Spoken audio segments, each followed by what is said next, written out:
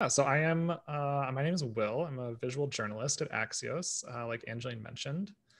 Um, and my talk today is going to be basically just like a really behind the scenes look at what it's like to be a visual journalist. With the thought in mind that I think I was probably in the same position that some other people in the call are at some point in my life. So, I went through the whole journey of like data analysis, learning R, and then getting into visualization, wanting to get into journalism.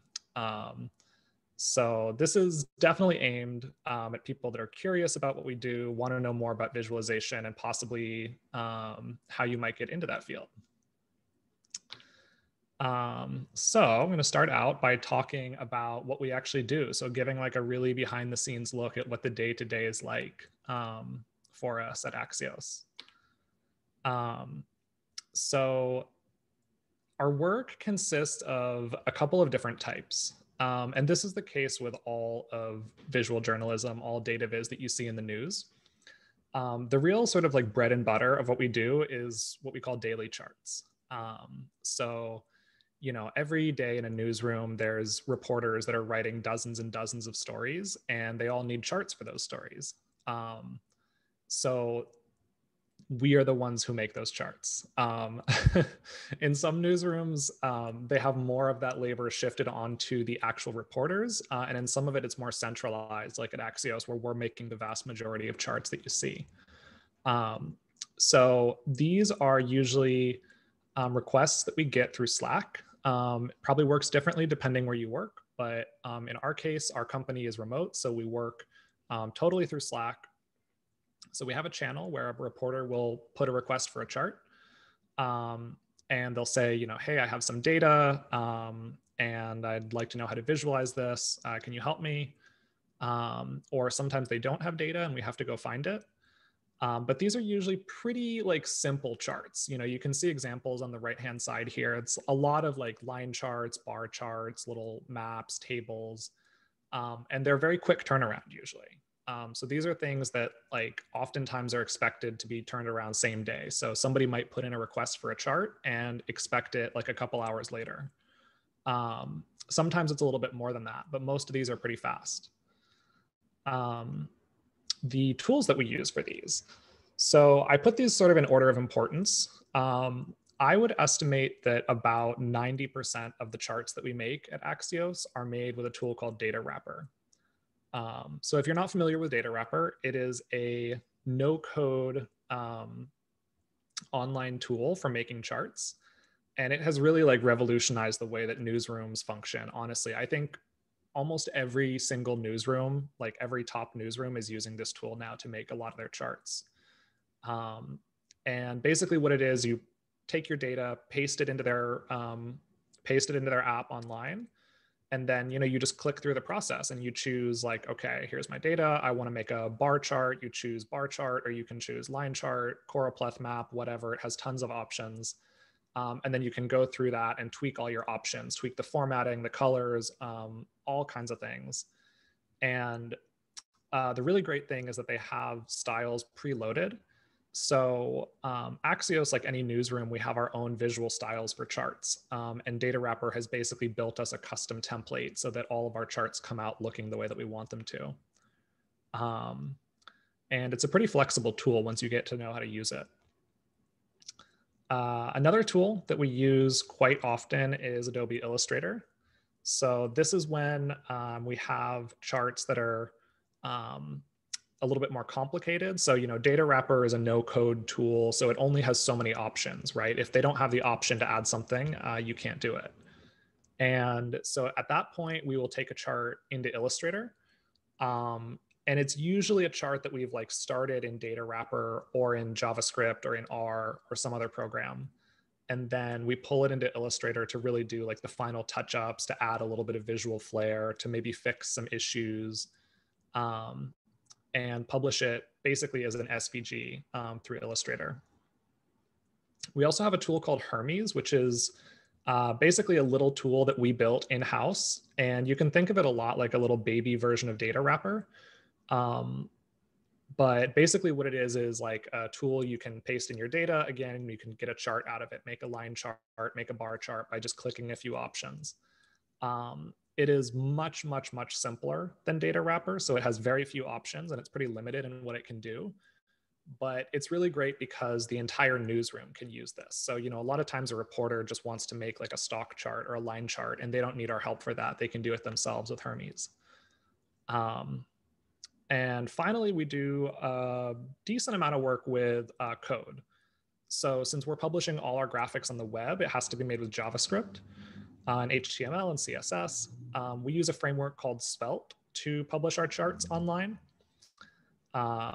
And a lot of these that we're making for like the daily charts when we're using JavaScript, because it's usually not like super fast to write, so it takes a little bit of investment. But what we've done is develop these templates again, so that we can basically take our data, paste it into these templates, and get a nice little table out.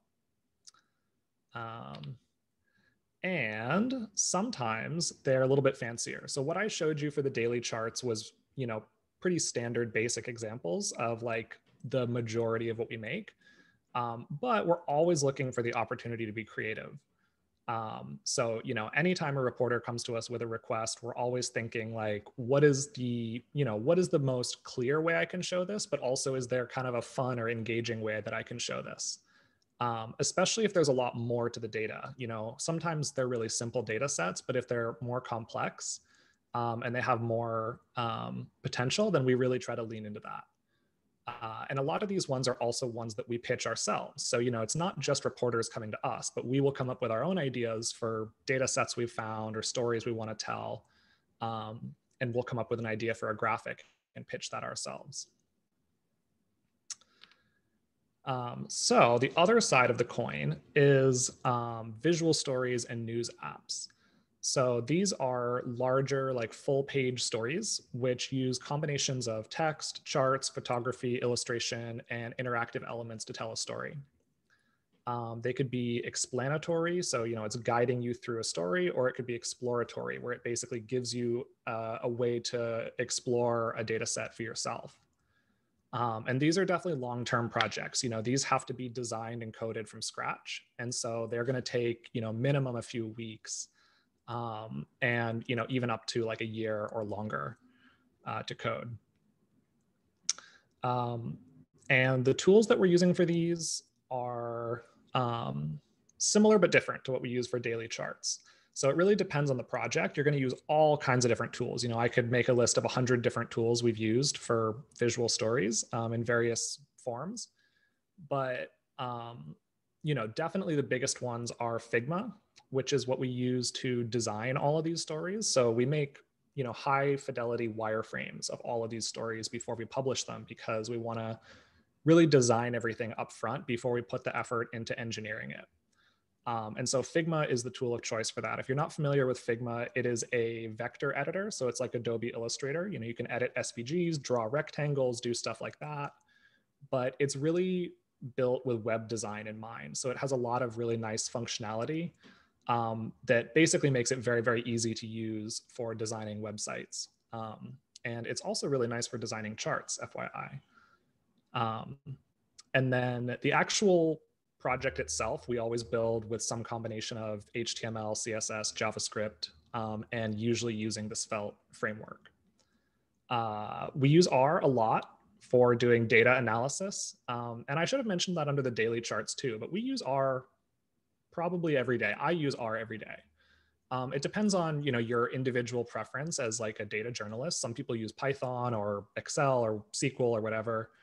But R is very, very popular in the journalism world. And so we're using that to do web scraping, to collect the data, to analyze it. Usually not as much for making charts. Again, if we need to make like a static chart for one of these visualizations, we would probably use Adobe Illustrator and then embed it in the website.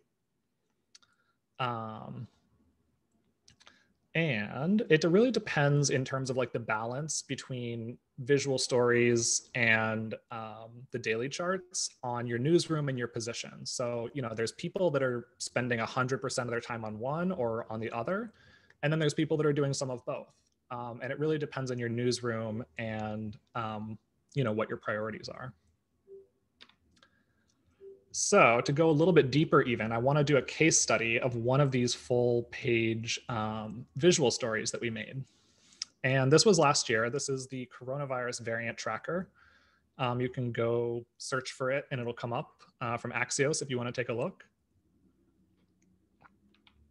So talking a little bit about the background and the goals of this project. At the time, this was when variants were really becoming a thing in the news. This was, back, if you can remember, in the days when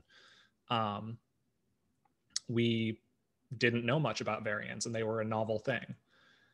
So at that time, there was like tons and tons of information flying around about, this variant and that variant, and this one is more infectious and this one is more deadly. And it seemed like there was, a dozen news stories every day that each focused on like a little piece of information, but it was so scattered and distracting that you could never really get like a holistic picture. And the few places where you could get like the entire body of information, it was so overly complex and scientific that it wasn't really approachable to a normal person. So our goals were to basically take all of this info on the variants, verify it, and then present it in a really easy to understand format.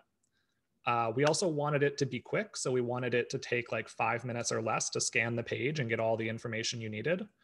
And we wanted it to be updating on a frequent basis because we knew this information would be changing a lot. And another key step, so whenever you're talking about a visual story or data visualization in general, one of the most important things is identifying who's your audience.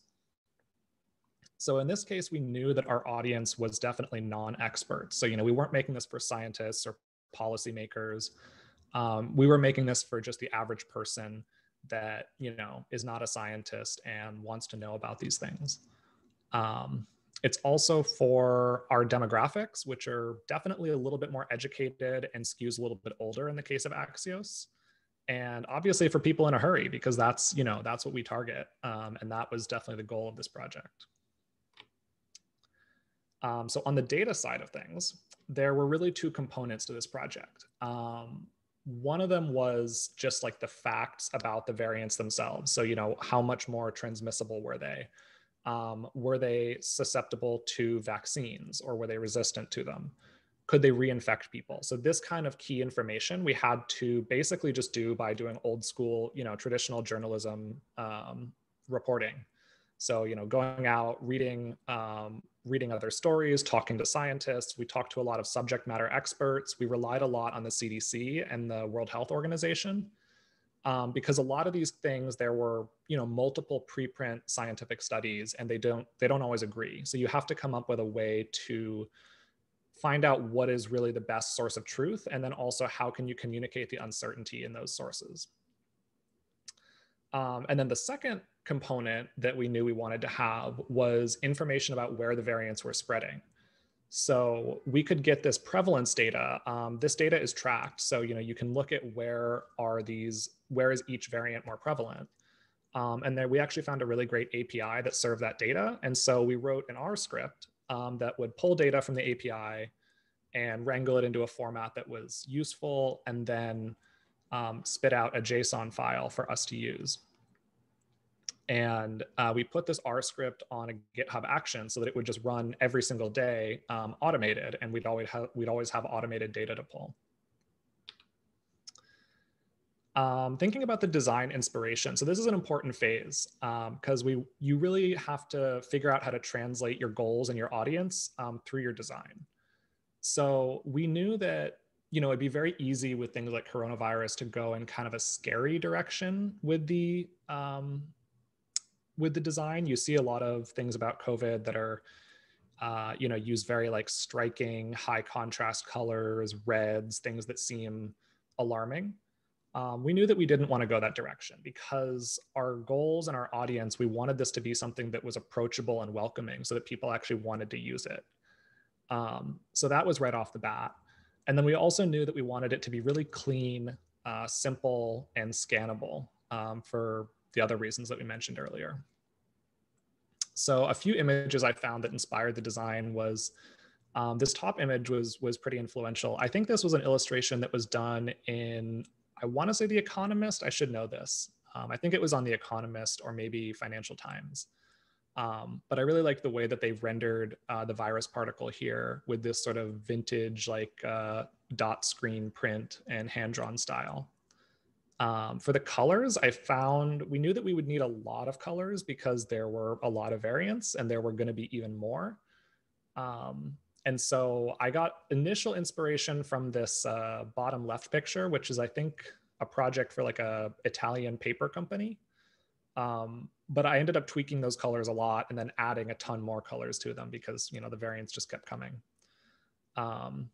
And then finally, I'm, you know, microbiologist by training. And so I did a lot of work with proteins and protein structure when I was in school and earlier in my career. And so these sort of cell shaded protein diagrams were a big inspiration to me too. And all of that resulted in this. So, you know, this is part of a much larger website, but I've just taken a screenshot of the key bit for you to see here. To talk about how we pulled this off. So what you can see is that we decided to render each of these variants as a card and then put them, you know, side by side. And there's more down below where there's more cards. And so there's different tiers of variants. So these are what are called variants of concern. And there's others that are at a lower tier that I'll show you in a second. But each of these cards, we have an illustration of the virus, again, inspired by that sort of hand-drawn, textured style. And one of our amazing illustrators, Brendan, did the illustrations for this. He did a great job. And then we kind of continue that as you go down with the name of the variant. And there's some sort of little design details that give it almost like a vintagey newspaper vibe, I want to say. And then you have these key facts here, which I'll talk about in a second. And then at the bottom, you have a map of the US, which is a choropleth map of the prevalence of the variant. And if you hover over that map on the interactive site, you can see more information about the prevalence. So, you know, what percentage of the coronavirus in your state belongs to that variant. But in the case of the key facts here, I want to talk a little bit about how we achieved our design goals and how we implemented it. So, you know, we wanted this again to be very scannable, quick to read, and very like smart brevity, which is our style at Axios. And so we achieved that using really concise descriptions that are very focused, using iconography and also using color. So you can see what we've done here is each of these key facts has an icon that it belongs to. So, you know, this one is for how much more transmissible is it? How much more deadly is it? How does it respond to vaccines? Can it reinfect you? And where was it first discovered? And then in each of those cases, we've also color coded it on the left with basically good or bad. So red is bad, you know, more transmissible, vaccines are less effective, these are bad things. And blue is good, so causes less severe disease, that's a good thing. And then gray is just a neutral color. And we also kept the descriptions pretty short and concise, like I said, and we were always very careful to include hedging. So, you know, a lot of these things were based on initial studies. So we would say something like may cause less severe disease, but more research is needed to confirm that. And this is just for fun, what you see below the variants of concern. This is all the other variants. It did not start out this big, but you know, they just kept coming. So we had to come up with more and more and more colors. I do think at some point there will be a phase theoretically in the future where we exhaust all the known colors, trying to make these variants, but so far we haven't gotten there yet. All right, so I'm going to pivot now and talk a little bit about how I went from, you know, no background in this area to visual journalism. So this very complicated diagram I've made.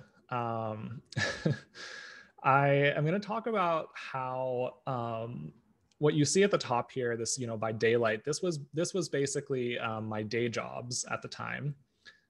From after I graduated college until I got to where I am now. And then this is always the stuff that I was doing in my free time, so to speak, which was often at night, so by moonlight. And then along the way, you know, I was picking up these different skills at various points. So I mentioned I had my background in microbiology. So I started out as actually a lab technician. I was doing some computational work at this time, but I was still doing like pipetting, like doing actual experiments at the bench. Um, and I wasn't super sure at this time what I wanted to learn. So I was just exploring all kinds of different things. I was reading about data viz fundamentals. So I got one of those books, like the standard like textbooks that are like just the fundamentals of data viz or whatever. And I would read that at night. I was taking like some online courses, like free, those free courses online on like HTML and CSS. And I was trying to get better at R. So I was practicing my R at this point, which was still pretty basic. And then eventually I got a job at the University of Pennsylvania as a data analyst. And I was also making a lot of visualizations at this point because my boss was really into that stuff. So it was like half data analyst, half data visualization person. And all of that work was happening in R. So I was definitely practicing my R skills at this point. But this was really the year that I think I decided like, I want to be in journalism and I want to be doing data viz. And so I just went really hard on that. I thought, okay, what are all the skills I need to learn? And how can I basically prove that I can do this while practicing my skills? So this job was really great because it allowed me to practice like data viz fundamentals and it allowed me to practice R, but it didn't really creatively challenge me. So I set out to do all these creatively challenging things in my free time. I started doing this series of blogs on art, so generative art with R. And you can read those all online, but this was a really great way for me to practice R and get a little bit more advanced at that. And then also to practice my visual skills. I also started learning D3 at this time during this like 100 days coding challenge. I just thought it would be fun. I only made it through like half the days, I think, of the official challenge, but at this point in my life, I've definitely done 100 days of D3. I did a little bit of freelancing. So I kind of got this random freelance offer at this point, which was not very, influential, but that started. And then I really leaned hard into these data viz challenges, like creative data viz challenges and competitions to try to build a little bit of name for myself and practice and get some projects in my portfolio. So I did some mapping competitions. I think I did like a Data Visualization Society held a competition I did. And then this VizRisk challenge I took on, and I didn't think at the time it would be like a big deal, but I ended up getting really into it. And it just kind of was like, a snowball, like rolling down a hill, like it just got away from me. And then, it was sort of a confluence of all these factors. Like at that time, I was also really learning JavaScript and D3 and sort of getting into design. And so I just took like everything I knew and worked all night for a month and a half. And then by the end of it, had this whole like scrolly telling visual story that was really my first big visual story. And I think it's still one of my best, honestly. I was really proud of what I was able to produce for this challenge. And I think this project that I made during that time was a big part of the reason that I ended up getting a job as a data visualization designer at Fidelity. So this was a really exciting job move because it was going to be doing data visualization full time, and it was more from a design perspective, which I really wanted to get more into. So during this year, I just went super hard on design because I decided like that is what I want to do. It's what I enjoy doing, and it's what I think would really put me, like set me apart. And so I basically bought every book I could find on typography, color, grid systems, user experience design, and I would read those books every night. And then during this time, I also did a little bit more freelancing. I kind of got more into that world. So I did some more serious freelancing.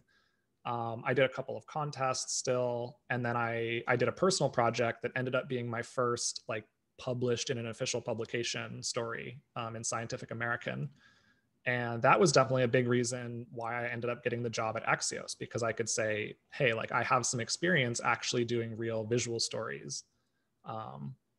And by the time I had worked at Fidelity for maybe like a year, I started feeling like, okay, it's time. I think I actually have enough skills now to make it in journalism. So I did. And I'm still doing a little bit of moonlighting these days, not as much as I used to. Definitely, you burn out a little bit on that, and also my days are just so much busier now. Like working in journalism is a very, very fast-paced job, and so it doesn't leave me as much time to do stuff on my free time. But still doing a little bit on the side. I can never stop. Still learning, of course. So I gave a talk a little while ago, or I was on a podcast or something, I forget. But anyways, somebody in the crowd asked me, I talked about moonlighting, because freelancing, I was always doing a day job. And so doing a day job and freelancing is called moonlighting. And so they asked me, oh, is it called moonlighting because you just work all night and you never sleep? So this is definitely not the case. I do sleep. And I get this question a lot when I talk about like how I made this transition, because it's definitely a lot of work. There's no denying that it is like I would be working all day and then coming home and working all night, basically. But what I tell people is that that's something that comes from, first of all, it comes from a lot of privilege, right? Like I was able to do that because I didn't really have any other responsibilities. I didn't have a family to support or anything. So I could afford to do that. And the other thing is that, no, I was not really like working all day at these day jobs and then coming home and working all night. Most of the jobs that I had during this period were things where it was really like a get your work done kind of system. So, you're not on the clock. If you get your work done, great, good for you. We don't expect you to keep working. And so I had jobs where I would be able to, get all of my work done in like 20 or 25 hours a week. And then I had all that extra time to focus on, these learning things I was doing, writing blogs or, doing personal projects or reading books and all that stuff. So again, it's something that comes from a place of privilege, but if you're able to do that, then you're lucky. And it's a great way to build your skill set while you're still working. All right. So now that I told you how I did it, I basically did it blind. So I had no idea what I was doing. I wish I had had someone to tell me along the way what you should do. So I am now that person. So if you are interested, here we go. The first question I get a lot is, do I need to go to school for data visualization? No, definitely not. I think almost everyone I know in data visualization came from some weird background, and very few of them have degrees. It's not a bad thing, I'm saying. If you do think that like that's how you learn and you're young and you think I could do a program, these days I know that there are more master's programs coming out for data visualization, but even a few years ago, which is not that long ago, when I was getting into the field, that was very rare. Like I don't even think many of them existed at that time. And this is my boss, by the way, Danny, and yeah, she has no idea where any of her direct reports went to school and doesn't care, apparently. So you don't need to worry about your degree. So when I think about visual journalism, it's difficult a lot of times for people getting into the field because it feels like there's so much to learn. It's all these different skills kind of amalgamated into this weird interdisciplinary thing. I think of it a lot like a combination of storytelling, design, and technical skills. And I would also put data skills under technical. It's very important to have data analysis or data science adjacent skills. I think for the people on this call, you don't have to worry as much about that. I'm sure you're all excellent at that already. And that was where I was coming from as well. So I was also coming from a place where I was really comfortable working with data, gathering data, wrangling it, doing some analyses, basic statistics, stuff like that. And that is definitely a really, really good base to have to get into the field. But the other thing to understand is that when data viz departments in newspapers or in journalism outlets are hiring, they're not always looking for like that one person that does everything. Everyone on our team at Axios has different skills that they excel at. And we complement each other. And so when we're looking to hire somebody, that's usually what we're looking for. Like we might be thinking, we are a little bit lacking in like coding skills, or we really need somebody that's good at mapping, like a good cartographer, or a good data scientist. And so that's what we're looking for.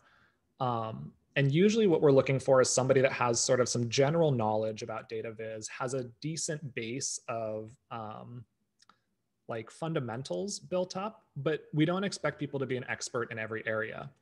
So you can go into a newsroom trying to be specifically a developer, an engineer. You can go in trying to be more of someone who makes like infographics. Like you might even be an illustrator. You might draw and use Adobe Illustrator and design tools and make charts that way. You might be more of a designer, an art director, or even a data journalist where you're doing like predictive modeling.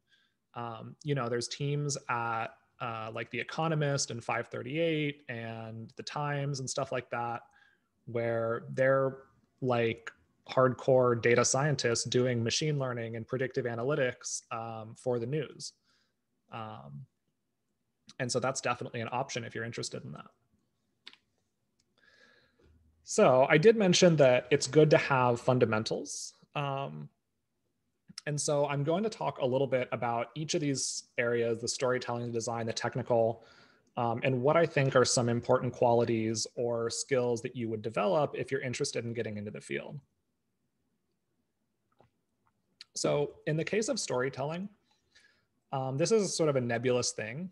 It could be if you say, oh, you're good at storytelling, it's not immediately obvious what that means to some people. But when I look at a potential hire, when I'm looking for somebody in this area, I'm really looking for curiosity. So I'm looking for a person that can ask interesting questions and develop unique ideas for stories, because that's really what we're in the business of after all. And that I would say is like by far the most important thing. If you can come up with really, really interesting questions and story ideas, that alone is, can be enough to get hired in this area. The second skill that's really important is research. I think, again, probably everyone on this call is pretty good in this area. This is, actually carrying out those ideas. So, once you have an idea, you need to find data to support it. You need to go through the research process, forming a hypothesis, testing your hypothesis, analyzing your data, all of that stuff. And finally, I would say, a crucial skill, but not one that you necessarily need to have as a beginner, is narrative skills. So, this is actually crafting a story out of all this, out of your idea and your research, taking all that information and turning it into an engaging narrative that a reader would want to sit down with, is a really important skill. And if you are able to develop that, or if you have that, that's awesome. But this is also a skill that you can learn on the job. When you go into a journalism department, it's expected that you will learn how to do journalism. And this is a big part of that. So again, another one that's sort of nebulous to a lot of people, or especially I know when you're coming from a technical background, there's a lot of things if you start reading about design that will seem really frustrating. I know I had this experience myself, because you read books and you're used to reading technical books, which will say things like, okay, to, perform a paired t-test, this is what you do, or, this is how you write the code to do this.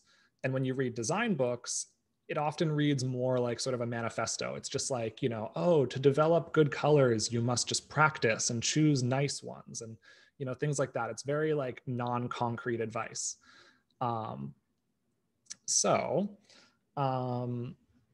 There are a few resources you can find that have more concrete advice, and feel free to reach out to me if you would like those resources. I'm happy to point you to some. But I would say don't worry too much about getting too caught up in these sort of design teachings and like creating really beautiful, stunning, like, show-stopping charts. When I'm looking at like an entry-level person in data viz, in terms of design, I'm really looking for something where the design is not distracting. It's not like they've chosen things that detract from the chart. And mostly what I'm looking for is someone that knows how to do nice, clean charts. So, something where they have good hierarchy, good editing, and colors, which I'll talk about in a second. So these are the three skills that I think are really the most important. Hierarchy means basically being able to design the different elements in such a way that they each have an order of importance within your chart that guides the reader through how you want them to see. So, this is an example of like what I might design a tooltip to look like on a choropleth map. So, let's say we're hovering over this state and it says Texas, and this is the positivity rate for COVID or something. Now, one way to design this tooltip would just be to write Texas, and then in the same size font to write positivity rate, 43%, all in the same font. This has no hierarchy to it, right? It's not easy for a reader to just navigate right through. It doesn't really draw them in. And so a much better way to do this is to have, different type styles that emphasize the importance. The most important thing here is the number itself. So we make it the biggest and it stands out the most. We adjust the colors of the other text and the weight of the text so that it's still there, but less distracting. And this is a huge thing. If you can master hierarchy, this will, take your charts completely to the next level. Another really important thing is editing. So editing means basically taking away anything that's unnecessary. Immediate things that come to mind are things like grid lines, which are often unnecessary, or they're too big, too distracting. So, removing grid lines that aren't necessary, making them lighter, removing axis labels that aren't necessary, removing legends that aren't necessary. A good example here is oftentimes we get polls that people want to make a poll chart, and the respondents have answered yes or no to a question. And, the default chart, I see this all the time, even from like professional data viz designers, will be to put yes and no next to each other. But the amount of no is just the, what's left over of the yeses up to 100% usually. So it's completely extraneous. And you can make a much more easy to interpret chart by rephrasing the title to be something like, instead of being, how respondents think about whatever, you can rephrase it to be like percentage of people who agree that X, Y, and Z, and then just plot the agree category. Another important part that I would put in editing is white space. So a lot of charts are way too packed close together. Everything is really cramped. Giving your chart room to breathe is very important. And finally, color. Color can be very tricky to learn. It's something that, again, there's not a lot of really concrete resources on color. I think when I look at colors for data visualization, the two things that I look at most are, one, are you using color in like a technically appropriate way? So are you using a diverging scale where you should be using it, or a sequential scale where you should be using it? And those are things you can find in books, how to use them. The other thing is not using too many colors. So, a lot of charts will just randomly plop color on them for no reason at all. You should always aim to reduce the amount of colors, different colors in your chart, beyond a certain point.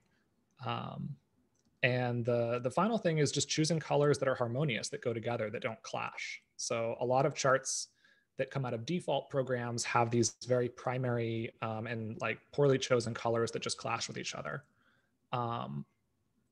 Again, that's something where, I can't tell you in 5 minutes how to choose colors that won't clash, but I can tell you that colors are free. So, they're not copyrighted or anything.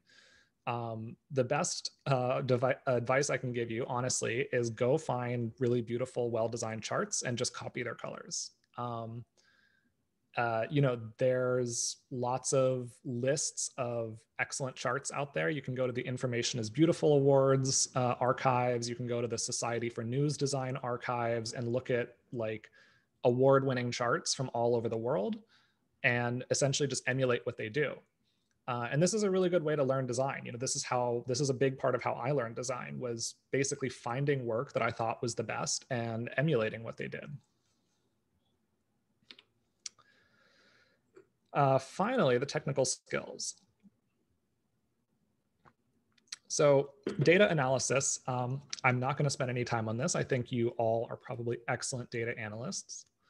On the design side of things, the Adobe suite still rules in the visual journalism world. Now, this doesn't mean that you have to learn the Adobe suite before you apply for these jobs. Just know that if you do have access to Adobe products, this would be a useful skill to pick up. You know, this will be something that if I saw this on a resume, someone says, I am very comfortable with Photoshop and Illustrator, I would say, great, that's a big plus in your corner. But you know, when I applied for these jobs, I did not know Illustrator and Photoshop. I had never used them before. Primarily because I objected to Adobe's licensing model, and I think that they are too greedy and are not worth $50 a month. And I still think that. But what I did do is learn another vector editor. So I mentioned Figma before. Figma is a wonderful free vector editor, and the skills that you would learn in Figma are all completely transferable to Illustrator. So, you know, if somebody told me, well, I don't know Illustrator, but I know Figma, I'd say, great, no problem. You can pick up Illustrator in a week, you know, if you know Figma. And finally, web development is a big part of this. You know, almost all graphics now are published on the web in the news world. And so this is not something that is a required knowledge. You know, there's lots of people that work in visual journalism who are just designers, data analysts. They don't do a lot of web development, and you definitely don't have to have this before you apply. But you will see in job applications, you know, they may be looking for this in particular. So like I mentioned earlier with the different types of jobs, there are jobs that you can apply for that will not require this, but there are definitely jobs that will. And it really just depends on targeting your search in that case, or in learning web development if you're interested in that. It's definitely a big undertaking. You know, I don't want to underestimate or undersell web development. There's a lot to learn. But here's my advice for doing that. A lot of people in the data visualization world have this sort of like reverent view of D3 as a library, and they think, okay, learning how to code data viz means learning D3. I'm here to tell you that is not the case. So if I were recommending someone these days to learn coding data viz, so to speak, I would tell them to learn first HTML and CSS, which you can pick up pretty easily. Second, to learn the basics of vanilla JavaScript. And then third, to learn Svelte, which is a JavaScript framework. And D3 is definitely important, but it has reduced in importance a lot in the last 5 years or so. And these days we use it more as like an accompaniment library where we're not building the entire chart with D3, but we're using little bits and pieces of D3 along with these other technologies to help us build the charts. As I said before, you do not need to be an expert in all these things. So, you know, dabbling a little bit here and there and being more experienced in one of these areas is definitely a good way to go. Focus on the fundamentals. You can learn a lot on the job. So showing that you're willing to learn is a great way to get into the field. And you can do it. It is definitely possible. Before I go, I want to give a really quick plug to one of the most exciting projects that I'm working on right now. And something where if you're looking for even more inspiration and advice and like hardcore technical advice on how to get into creative data viz, freelancing, journalism, make the job switch, this is a great resource. So this is a learning community that I run with 3 other people, Duncan Gear, Ali Torban, and Gabrielle Merit. And this really came about because a couple of years ago, Duncan reached out to me and basically wanted to form like a little support group for data viz freelancers, because, you know, it can be very lonely when you're working on your own. And so we just wanted to talk about career advice with each other and things like, how do we deal with clients? Can you give me feedback on this project? And it ended up becoming this incredible group, you know, and something that really like changed the trajectory of my career. just getting to know and work with these amazing people. And through that experience, we had two issues. One was that we had a lot of knowledge we had developed that we wanted to share. And the other was that we wanted to sort of replicate what we had done in a more sustainable way. So we couldn't just keep inviting people to our group because it got too big. So we decided to launch this membership program where we would share all of our skills and knowledge. We make videos, live streams, Q&As, tons and tons of blog posts, and we're very reactive to what members are wanting to learn. So we have a really welcoming Slack community. People will come post their work, get feedback, ask questions, and really get like one-on-one mentorship with, you know, all four of us who are all from different fields and all have different expertise in data viz. And it's been really, really wonderful. So if you're interested, I highly recommend you check it out. And with that, I will say thank you very much. Thank you to all the people at Elevate who have helped me so much. Thank you to all my amazing colleagues at Axios. And questions?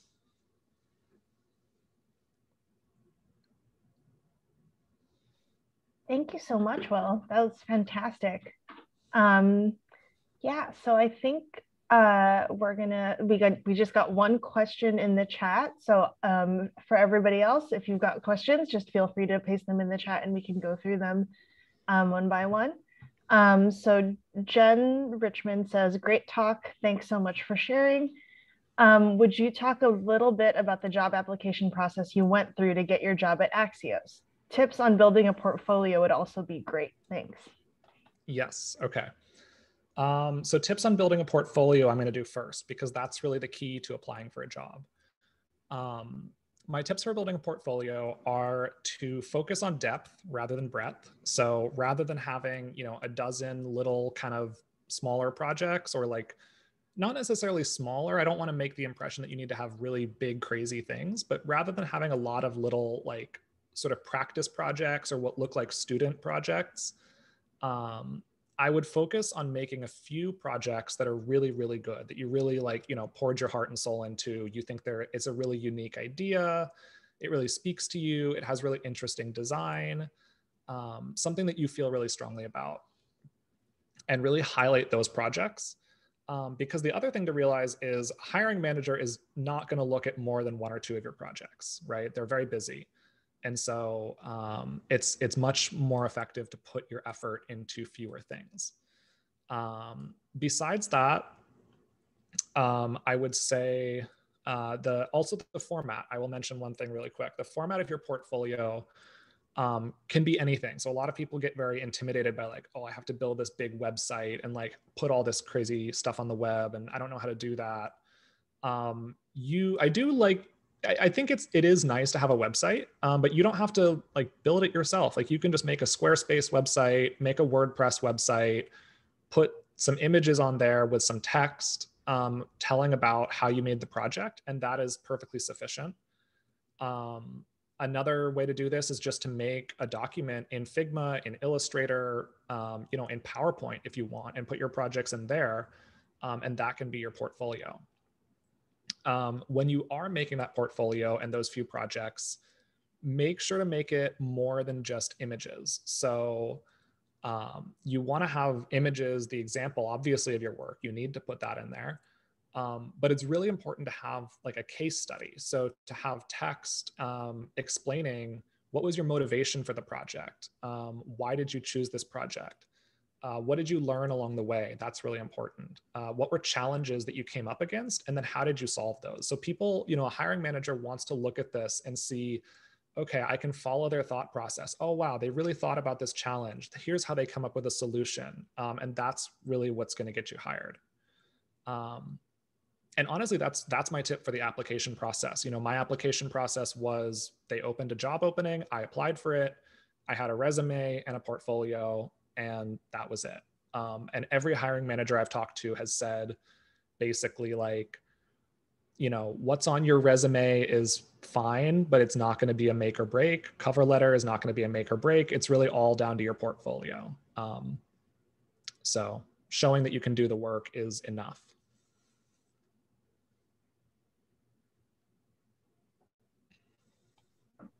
Awesome. Ayan Thief says, I echo the portfolio questions, especially if you don't have a public facing data viz from a previous job. Yeah. Do you have any advice for that situation? Yeah, this is a tricky situation that I hear about a lot. Like you're working at a company and your work is private and you're not allowed to share it. So there's a couple of options. Option one is, well, maybe you can't share it publicly, but you could, inquire if you're allowed to share it privately. So you can have a portfolio, like I mentioned, that you just made as like a PDF document. And if your employer is okay with it, you obviously need to clear this with them first, but you could just say, look, I'm not posting this publicly, but can I just send this work to a hiring manager, to like a private person? If you have no recourse to do that, you need to have something to show people. It's like an unfortunate situation, but I have asked several other hiring managers about this, and they've basically said, like, shrug, I'm really sorry if you can't show me your work, but I can't hire you without seeing what you can do. So the way to get around that is to do personal projects. Again, it's not really fair because you have to do more work in your free time, but that's how it works. So, doing personal projects or freelance work is the way to do that. Okay. Ayana wants to know, do you have any example website portfolios? Let me think about that. I mean, you can go look at my portfolio, which I wouldn't say is like the best in the world, but my website is here, williamrchase.com. Again, it's like this portfolio has not been updated in like 2 years, I think, but you can go look at it. There's, it's a few things there. I will have to think about that and maybe send you some examples.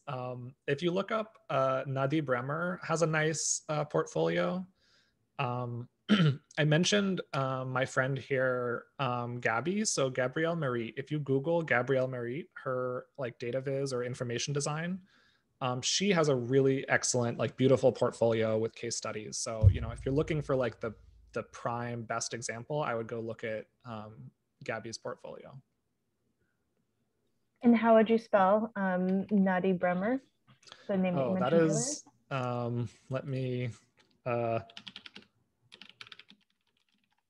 you go. Oh wait, that is a direct message. Sorry to whoever I just direct messaged.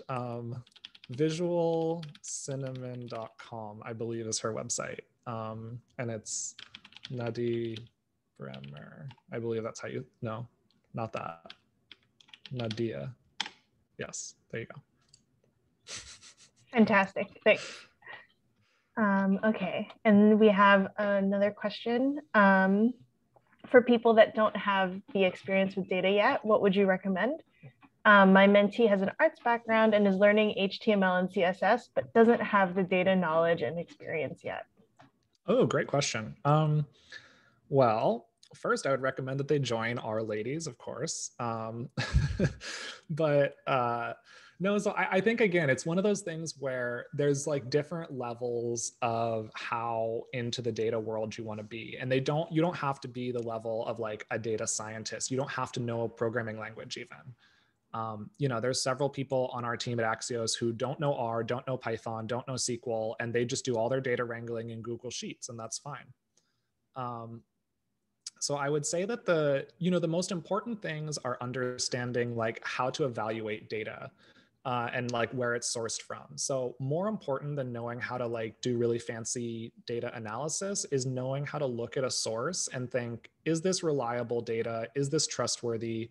And then what can I learn from this data and what can I not learn from it? Because you're going to get a lot of times where you find a data set or a reporter gives you a data set and they are like, oh, make this chart. It shows that, like, I don't know, this thing goes up. And then you look at the data and you're like, it doesn't really show that, or like, it's not convincing, or that's like, you can't really say that based on this data.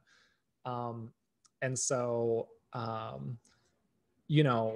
being able to really evaluate data in that way and just do like basic processing, knowing like, I mean, really basic stuff. We're talking like minimum, maximum, like calculating averages, calculating per capita values. Like, I mean, that's the stuff that I do every day.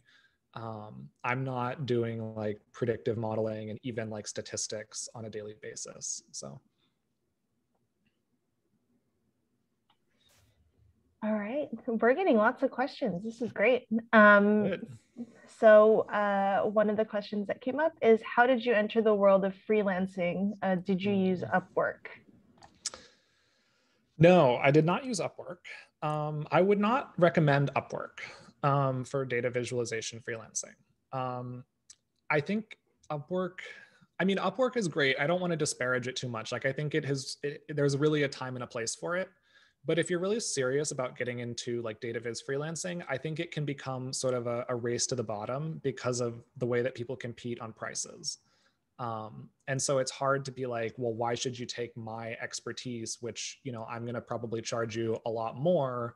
And there's people out there that are like, oh, I'll design your infographic for like $5. And so, you know, how did I get into it? By the time I got into it, I had developed like a few examples. Again, nothing really crazy or impressive in my mind, but like a few examples that I think show that I had decent data viz instincts and that I had a couple of like technical skills that I could apply.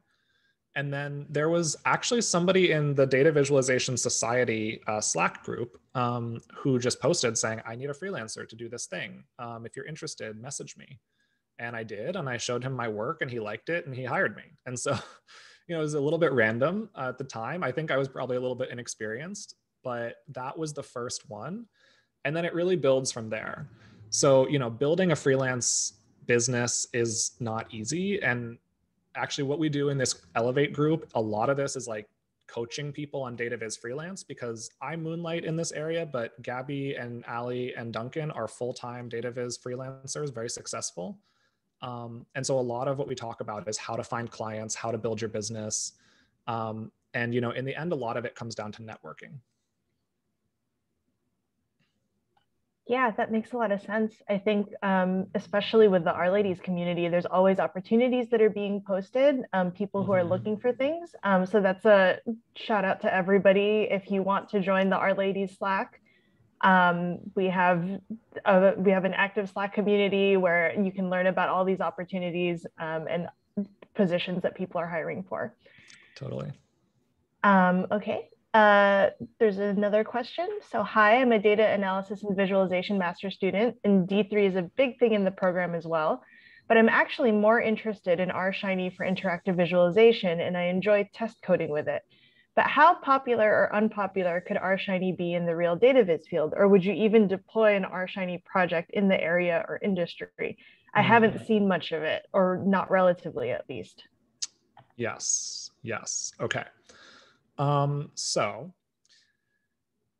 in the journalism world, Shiny is non-existent, and D3 and JavaScript and, you know, traditional web development tools are, you know, what 100% of like journalistic projects are built on. However, I do know, I don't have a ton of experience with this, but I do know that Shiny is used occasionally, at least in like businesses. So, you know, I did work at Fidelity for a little while, and there's definitely like a place in the world of business for these more kind of like internal dashboards and things, where I think Shiny excels. And so it's probably a matter of looking, if you're really interested in in developing that, you know, it's not something that's worthless. I think it's definitely worthwhile, but you will need to find the company that is like the right niche where they're already invested in the R ecosystem, because setting up like a Shiny server and really like getting people to buy into that system takes some infrastructure setup. And so you'll have to find the company that's willing to do that or that already has that set up.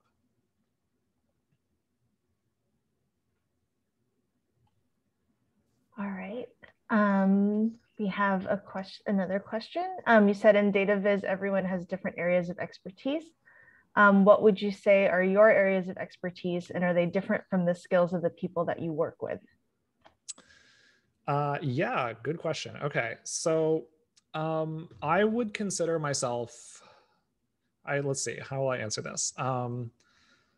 At different points in my career, I definitely excelled in different areas. And so, when I was first starting out, I did not have a lot of experience in like the design aspect, for example.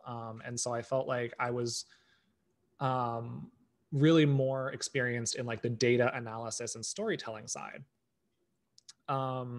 And I think if I had to like choose one, I would say like storytelling is always king. Like that has been like my number one thing. I'm about like research, interesting questions, interesting stories, how to craft a really engaging narrative. That's what I think I excel at the most.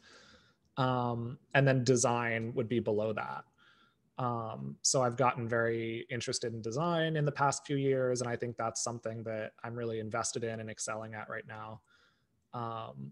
And then I code. I mean, I do know D3 and Svelte and JavaScript and R and all these things, but I do not consider myself an engineer. Like I am not a good coder. I don't I like enjoy coding occasionally, but it's not something where I get like really excited and in the weeds about like, oh my gosh, like I can optimize this thing if I come up with this new algorithm. Like I have no interest in that. So that's definitely not my skill set. And they're definitely different from the people I work with. Yeah. So like there's people on our team that are those, they are that hardcore engineer person. They love like figuring out how to automate everything and how to like build the most, like future-proof apps and everything. And I love those people. We have people that are like much better at mapping. We have people that are really detail oriented and good at like editing, because that's a really big deal in journalism as well. We have to edit each other's charts and we have to edit other reporters' charts. So yeah, there's people with all kinds of skill sets.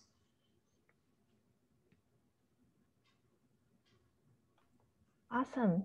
I'm going to tack on one last question because I think that might be it for what's been posted in the chat. But you've mentioned several times like that it's really important to ask interesting questions, like it's the framework of your storytelling and a lot of the work that you do. So how do you learn how to ask interesting questions? Yes, this is an excellent question, very relevant, because again, with this group, so this Elevate group, we're doing all these like things like that. So one of the questions we get a lot is, how do you come up with interesting ideas? How do you develop a story? And so I've, for the past few weeks, been writing these blog posts and guiding our members through this data storytelling challenge, where it's like each week you have each week you have like a different step. And so week one was like develop an idea. And I wrote like a whole blog on how to like come up with an interesting idea. So that blog was, I think, like 2,000 words. So I don't think we have like 20 minutes for me to sit here and read it out for you. But let me think if I can like come up with a couple of tips at least to help you. I think a few things that are so a good way to identify a good question. There's different types of stories that you can tell, first of all. So not every story has to start with a question. A lot of stories that you see in journalism, especially if you look at places, like if you look at any journalism outlet, the Times, the Post, Reuters, a lot of their stories are like how it happened or like how it works kind of stories. It'll be like the Tonga volcano eruption, how it happened. And it's really just like a chronological timeline, like walking you through the events that happened. And those stories can be super interesting. Another type of story is like how it works. So they pick a topic and it's like, like right now we're going through obviously this war in Ukraine. You'll see a lot of stories out there that are like talking about, military tactics or like different weapons and explaining how they work. And that's a great type of story to tell too. And those are things that are really like much easier, I think, to come up with. But for the questions, okay, so I do love question stories. So question stories, I think, often come out of like very mundane things or things that we often take for granted. And so, things that like you would discuss with your friends over dinner are great topics for question stories. Things that are like common sayings or common beliefs or common dogmas that we don't often question, but if you go look at them, you will be like, is that really true? And that can be the great start of a question. Another way to turn that around is taking something that everyone assumes to be true and then showing that it's true. A really good example of this is a famous story by The Pudding, which we all love, their story on women's pockets. And so, you know, everybody like years and like everybody who's anybody has had the conversation like, oh, women's pockets suck, right? Like, why are they so small? You can't fit your phone in your pocket. This is why we have to carry a purse everywhere. And so The Pudding was like, well, let's test it. Like, let's do it. Let's go out and get the data. So they like went around to all these stores and like measured jeans pockets and like did a whole data-driven analysis that like scientifically proved that women's pockets suck. And like, that's an awesome way. It's like taking, you know, these things that we all like kind of talk about and assume to be true and testing them. And yeah, those are great ways to develop questions. Fantastic. Thank you so much, Will. This was a great presentation, and I learned a lot about data viz, and I bet a lot of our participants did too. Great. Yeah. Well, thanks so much for having me. It was really fun. I'm glad I got to see you again. Glad I got to talk to you all. My contact info was there, so you know you can Google me, reach out to me if you ever have questions about like data viz, freelancing, journalism, any of that stuff. Like, I'm always happy to answer questions. So. All right. Good night, everybody.